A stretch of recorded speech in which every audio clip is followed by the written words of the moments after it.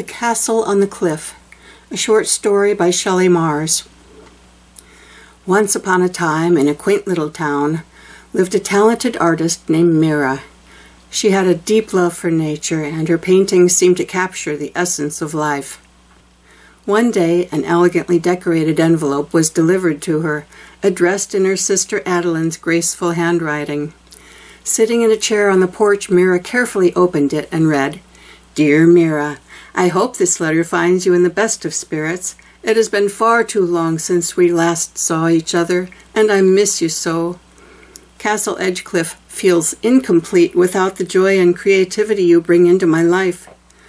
As I stand on the terrace admiring the breathtaking sunsets, the crashing waves below serve as a constant reminder of our adventurous childhood days, exploring the shores and dreaming of grand expeditions.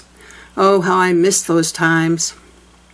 I am reminded of your artistic talents, too. Your paintings have always managed to capture the essence of the world in ways that leave me in awe.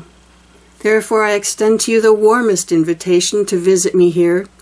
The wild beauty that surrounds this place will undoubtedly stir your soul and inspire your artistry in ways you cannot imagine. Gypsy, your loyal friend, is also most welcome. I love the stories you've shared about your adventures together, and I cannot wait to meet her in person. With love and great anticipation, I await your arrival, Mira. May the call of the ocean and the lure of your sister's embrace lead you to my door post-haste. I long to share this chapter of our lives where sisterly bonds are forever strengthened. With all my love, Adeline." Mira's heart was full of excitement as she prepared for the trip to visit her sister and the castle perched high upon a cliff overlooking the often turbulent ocean. The following day, as Mira stepped outside with her art supplies and other things she would need along the journey, Gypsy, sensing an adventure, was waiting for her. Mira lovingly patted Gypsy's sleek, midnight black and purest white coat and whispered in her ear, "We're going on a journey, my dear friend," she said, her voice full of affection. "We're going to visit Adeline at Castle Edgecliff.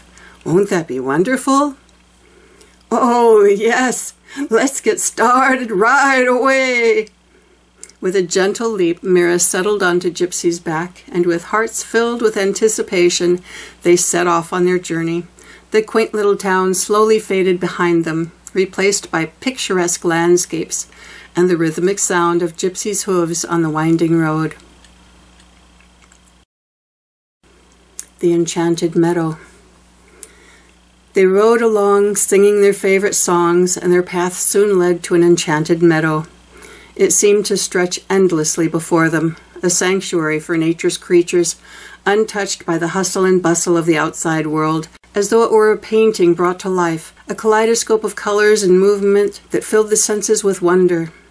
The melodies of songbirds seemed to harmonize with Mira and Gypsy's song as they stepped into its magical embrace. The sunflowers stood tall like guardians, their golden faces turned toward the sun, while lavender and honeysuckle added their soothing aromas to the freshened air. Hummingbirds zipped through the air with iridescent feathers flashing in the sunlight. Butterflies flitted gracefully from one blossom to another, while bees were diligently collecting the nectar, their gentle hum inducing a soothing effect. As Mira walked through the meadow, she felt an overwhelming sense of peace and harmony. She could feel the soft earth beneath her feet, a tactile connection to the earth. She breathed in deeply, filling her lungs with air that was filled with the sweet fragrance of nature's immense bouquet. Gypsy trotted gracefully alongside Mira, her hooves leaving gentle imprints in the grass. The horse seemed at home here, as if she too had been touched by the enchantment of the meadow. They grew silent as peace settled upon them, and when Mira found a cozy spot to sit amidst the wildflowers, she took out her painting supplies. With each stroke of her brush, she tried to capture the meadow's essence, the vibrant colors, the play of sunlight and shadow, the intricate details of petals and leaves.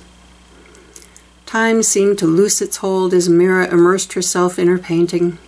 She felt as if she were part of this magical landscape, connected to its spirit and inspired by its beauty. She enjoyed a delightful picnic lunch while Gypsy gazed contentedly nearby. Between bites, they discussed what other mysteries each thought their journey might hold. Revived again and on their way once more, their trail took a turn, and they reluctantly bid farewell to the enchanted meadow. But Mira knew that its beauty would forever remain etched in her heart and her memory, a source of inspiration for future paintings.